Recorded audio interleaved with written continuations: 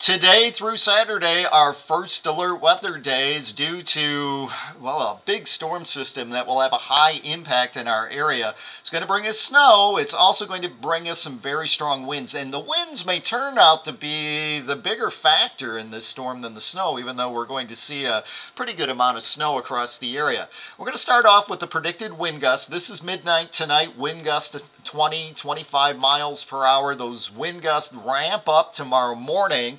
They're going to be around 40 miles per hour, 45 maybe 50 miles per hour Friday afternoon. You get wind gusts like that, obviously we're going to have a lot of blowing snow, and another concern is these strong winds could cause some power outages in the area. We take a look at the predicted snowfall amounts, and through 5 p.m. today, so the afternoon commute, trace amounts to maybe an inch or two in some areas. That snow then picks up in intensity tonight, and we wake up Friday morning 4 to 6 inches of snow is the way it looks right now, and it'll be a wind-driven snow. That snow, the bulk of it will be on the ground by tomorrow morning, but we do add a few more inches throughout the day on Friday, and there are some snow showers around Friday night and into Saturday. But I think at that point, the bigger news is going to be for us the winds. And notice some heavier amounts closer to Lake Michigan. That is going to be lake effect snow there, and some of that at times will make it here. This is a major storm. Again, a lot of snow for us, but the winds are what's really going to make it bad.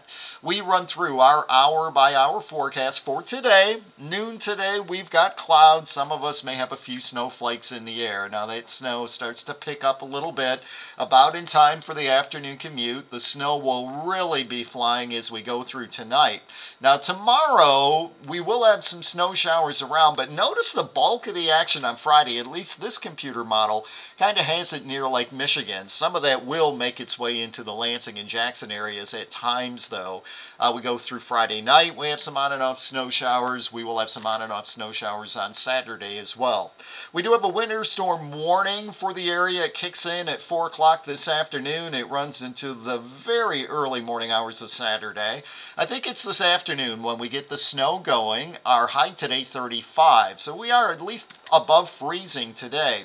Tonight, we have snow, it's windy. Temperatures tonight drop back down to around 14. Wind chills around 15 below zero tomorrow morning. And notice that 14 for a low tonight, that's also the high on Friday. Temperatures just will not move much.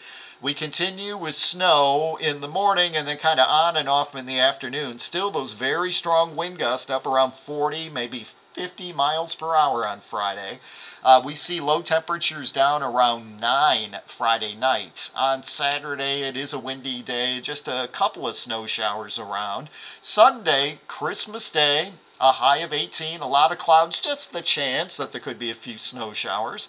We're in the low 20s on Monday, and no, those are not typos. By the end of next week, we could be in the 40s to around 50 degrees.